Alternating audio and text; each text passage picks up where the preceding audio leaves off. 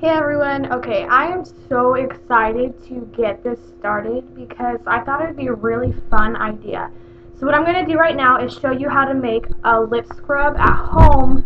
It doesn't use ingredients like beeswax or things that are harder to find in a store.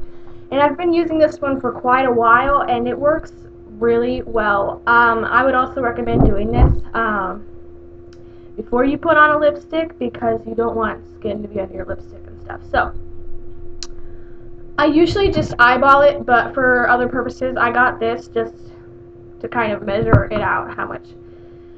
Okay, the things you're going to need is a container that will seal because if water gets in it, it could get unwanted bacterial growth. So make sure you get one that seals. This one just snaps down. So a little container, you're going to need extra virgin olive oil and cane sugar. You can also use salt. Yes, salt for this, but sugar tastes better than salt. And this is what's going to be scrubbing your lips. This is what's going to be moisturizing it.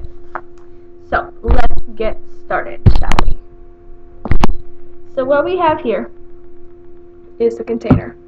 I'm gonna start with the sugar because if I start with the olive oil, the sugar will stick to the measuring thing. So I'm just going to add 1 tablespoon of sugar for now into here. 1 tablespoon. So that should be enough sugar. I will find out. And then I'm going to take the olive oil and we're going to also do 1 tablespoon into there. So now we're going to mix it. Okay, 1 tablespoon was not enough sugar for 1 tablespoon of olive oil.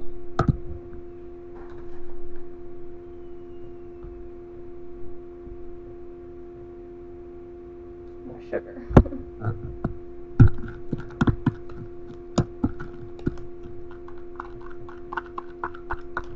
So I would say do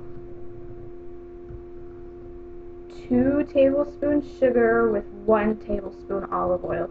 You want it to be, let me think what kind of consistency. You want it to be like almost a paste. You don't want it really thin. Here we go. This is what you want it to be like. It's really thick. Okay. So now that we have that made, we are going to use it. So for purposes that I'm not in front of a sink, I have a wet towel here to get it off. But what you're going to do is you're just going to literally scoop it out onto your hands, that's a lot, and put it onto your lips. And you want to scrub it.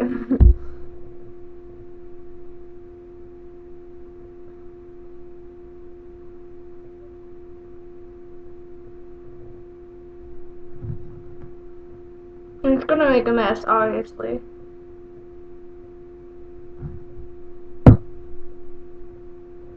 Okay. Normally you just wash this off with water, but because I'm not by a sink, I'm not going to.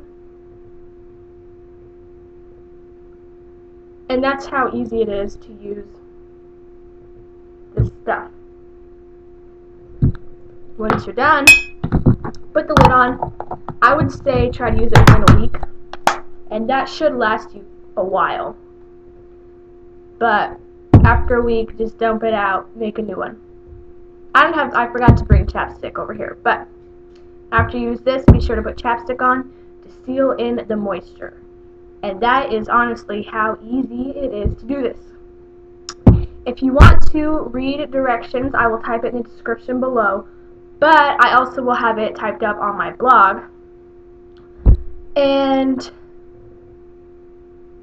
thanks for watching.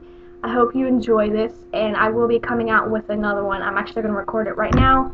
It'll also be coming out today because I was a little behind on videos. And it's going to be a banana face mask. And it's super easy to make. Everything you should have in your house. So, thanks for watching. Don't forget to rate, comment, or subscribe. I would love if you could subscribe. Thanks for watching. Bye.